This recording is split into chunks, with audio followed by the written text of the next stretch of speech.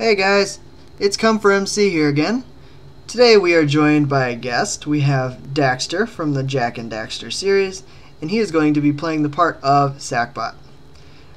We're going to use him to talk about some health bars today.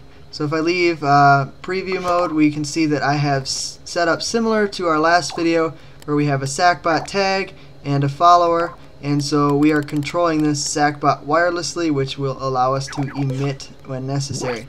So if I unpause, you'll see that it follows, and I can control Daxter just like I could my normal character. Okay, so let's leave preview and rewind, and we'll see what we've got here. So you'll notice that my follower this time is set to the thick layer. Still using hologram material, but I do this so that it actually serves as a hitbox for my character. So I've made it about as tall, and I made it about as wide as the character, and we're going to want to make sure it stays this size when we make modifications, so it still serves as our hitbox. So I'm going to put some logic, or put a circuit board down so we can put some logic on here, and this will serve as our hitbox logic. Okay, but first I want to set this up and actually lay down some material so we can put a health bar on here. So I'm taking some thin hologram material and I'm putting it on here so we can extend up our hitbox without actually extending the thick layer, and I'll just glue that there and place down a timer. So pull out a timer, set it up there because I want it floating above the character. So I shrink it down, and then if you go into the timer tweak menu, you can manually change the length, and I'll go 7 here, and then stick that down. Now because Daxter's orange, I think it will be fitting to make the color here orange. And then I'll set up the timing as we'll need it later, 0.1 and 0.1 for our current time. So it will be full to begin with, which is how health bar works. Okay? Now the first thing we're going to do is we're going to set up we're going to set up the basic idea of how we get hit. So I've set up some little projectiles here. I'm emitting those out of the emitters directly below them, and I've given them tags, and I call the first one red hit 1, the second one red hit 2, and the third one red hit 3. So we're going to illustrate that you can have different bullets or projectiles or whatever that you can take damage at different levels depending on what it is you get hit by. So I'm going to set up an impact sensor, slap it down, and we're going to make it include touching, yes, because we're dealing with hologram here. And we're going to require tag and match this to red hit 1 as per our first projectile. Okay? And now what I'm going to want to do is I'm going to want to turn on a microchip, and you'll see in a minute how this is going to work. And so I'm going to need a timer. I'm going to use the timer to turn it on for a limited time. And then we'll set up our microchip, place that down, and put a battery on it. So this is allowing me to use a battery so that I can turn on a signal that's not something at 100%. And you'll see I tweak this down to about, I think, 3%. Let's see, yep, 3%. And so what I'm going to do when I turn on this circuit board, it's going to turn on a signal of 3%. And I'm going to do that by just wiring right to the circuit board, and then go into my timer and tweak that to be 0.1 and 0.1 and inverted, or output invert yes. So now what I'm going to do is I'm going to unpause to show you that it does not turn that circuit board on. The only way that I can turn that on is to reset the timer because it's inverted.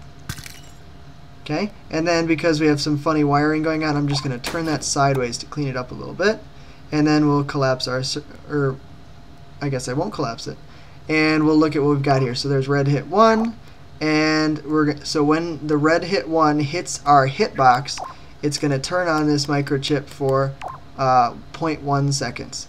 And then I'm going to use a directional combiner here to handle how I make my timer go up and down. You'll notice I wired to the negative there because I want my timer to go down when I get hit. And just to make sure that my settings are right, I need to make sure my timer is on speed scale, which allows it to interpret percentages such as the 0.3. Okay, so I unpause and I realize that I don't have my, I gotta eject the chair. I realize that I don't have my switch visible, and so I need to make sure that is visible so you can see it in preview and play mode. So I drop in there, and you can see that we have a health bar floating above our character. And you'll notice that when I drop in and get hit by this yellow projectile, which is, remember, is mapped to red hit 1, it takes our health bar down by a small percentage to match up with that 3% battery. Okay, so I'm going to rewind here, and I'm going to make a copy of this for our red hit 2. So I'm going to change my battery setting to 10, and I'm going to change my impact sensor to red hit 1, or red hit 2, excuse me. Red hit 2 for the red projectile over there. So that's going to match up over here with red hit 2. Okay, so let's see if this is going to work. Oh, no, I got to first set up and make sure that I have a way for that signal to take my timer down. So we're going to use an OR gate for that. So I place down an OR gate, and we're going to wire each of these through our OR gate. Now, the function of an OR gate when we have percentage signals is it will take the highest of the signals that it receives. So if one of them is off and then the other one is spitting out 10%, it'll do 10% because 10% is obviously the highest. Okay, and my health bar was not showing again because I accidentally rewound past that point. And you'll notice that I reset it, set it to visible, and then grab this material here to create a rewind anchor. So when I rewind again, it'll go to that point instead of prior to me tweaking my timer. Okay, so we get hit by yellow and it goes down by a little bit. And then I jump over here to the 10% one and it jumps up higher. Or rather, it jumps down. Okay? So you'll see that we're using the same timer, but we can do different things depending on the strength of the signal that we're sending to it. And lastly, we will set up our red hit 3. So we'll make another copy. Make this one say hit red hit 3. And then we'll set up our timer to be 20%. And then we'll need to make our OR gate one slot bigger to accommodate our new signal. And then we'll move these down so we remain nice and tidy. Okay, so I can collapse that and test it out. So again, yellow and red will behave exactly as before. And now this purplish pink will do much more damage than the first two because of the higher percentage signal. Okay, now we can extend this system a little bit to accommodate for what happens when the player runs out of health. So you'll notice that by default this timer is all the way full. You could invert that signal to recognize when someone is dead, but there are some complications when you reset health after the player dies and so on and so forth. So what we're going to do is we're just going to set up another timer that's the exact opposite of it by using another direction combiner and just wire opposite of the one that's visible. But otherwise it's exactly the same, and it counts up in unison with the other one counting down. So you'll notice that as the visible one counts down, the one on the circuit board will count up. So when it gets all the way to the top, it will do whatever, kill the player, trigger, cutscene, whatever you have planned for your controllable Sackbot. Okay, now you'll notice that the health got pretty low there, which might happen when you're working on your levels or when you're playing a level similar to this. So it would be nice to allow your health to refill when you pick up a health pack. So I'm going to make another copy here, and we're going to make a new label which is green health. And then I'm going to move my OR gate here to accommodate our new logic coming through, and then we'll wire to the opposite signals there from our hit points, our hit box. And then we'll set the battery to 100% and make sure this is at 2% so it gets all the way up. And then we need to make something for the player to actually run into, to hit, to pick up, whatever, so that their health is refilled. So I'll just make a little piece of hologram material, turn it green because health is often associated with green, and we'll slap down the green health tag here. Okay, so now when the player jumps into that, their health will be refilled based on how we've set this up. So I jump into yellow and red and purple here. We'll experience the same effects as before. And then when our health gets low, we can run over and refill it by jumping into the health bar there.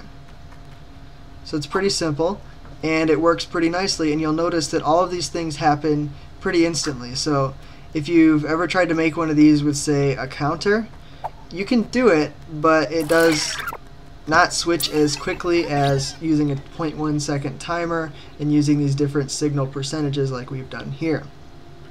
Okay, but what if we have the situation, as I'm unveiling here, where we have two different projectiles hitting at once? So here we have red, yellow, pink, yellow, red, purple, and all three. I don't know why I called those pink and purple. You know what I'm talking about. Okay, so what we're going to do to kind of clean up here is we're going to put each of these signals on their own circuit board, and then we're going to set up our addition that we've talked about in previous videos. So I'll slap down 3 circuit boards here, and these will accommodate our little oops, and I accidentally closed the circuit board. These will accommodate our little setups that we have here. So each one will have its own circuit board, which I can then collapse to remain nice and tidy. So we'll open up the middle one and put red hit 2 in there. And we'll open up the third one and put red hit 1 in there. Okay, so we have each of these signals, and we're going to set them up so they can be added together. And I'm just going to turn them for tidiness here. And then we're going to delete our OR gate because we're no longer taking the highest, we're going to add our signals together. So we'll set up our signals, our signal addition. We'll start at 100, and then we'll set up all of our subtractions. So we're going to need 4 of them here since we're adding together 3 different numbers, 3 different percentages. So we do 100 minus the first signal, and then that signal minus the second signal, and that signal minus the third signal, and whatever that number is, we're going to subtract it from 100. If that doesn't make sense, make sure you go back and watch the addition and subtraction video, and then we'll wire it up where our OR gate previously went. So now I can jump in here, and these will behave exactly as they used to, where only one signal will turn on at a time. And then I can also do addition of signal projectile hits here.